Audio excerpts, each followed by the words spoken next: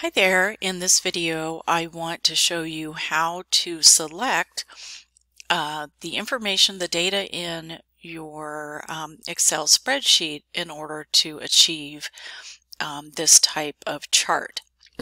So when it comes to charting, the selection really is the key to pretty much everything. So you can see up here, what I want is the second quarter sales. So I want the information from April, May, and June. We don't want to include any of the totals in our selection because that will throw the numbers completely off. So when you're, again, selecting in your chart, you want to, really pay close attention to what you're selecting. Now, I definitely want to include the titles, the row titles. So if I select like this, notice I don't have my April, May, and June information selected. So if I go to Insert and a column chart, I'm going to do a 2D column. So look what happens here is I do get my bars and I get exercise bike, elliptical. So I get the row heading information, but notice here it says series 1, 2, and 3.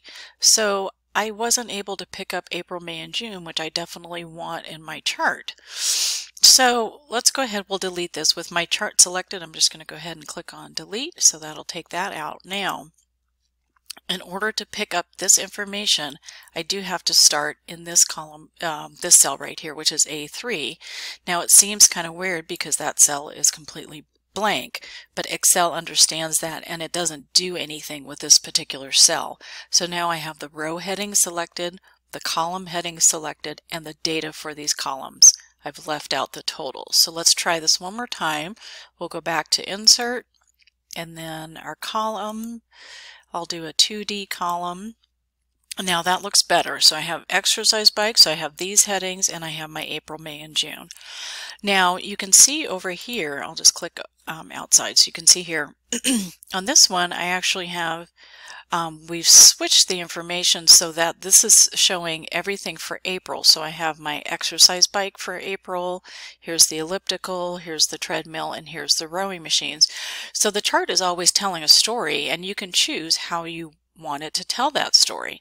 So in this case, I'm going to switch the information, the row and column information in my chart. So once again, I'm going to go ahead and select it. Then I'll go back over here under Chart Design, and you can see in the data group I have this option to switch row and column. So it swaps the data.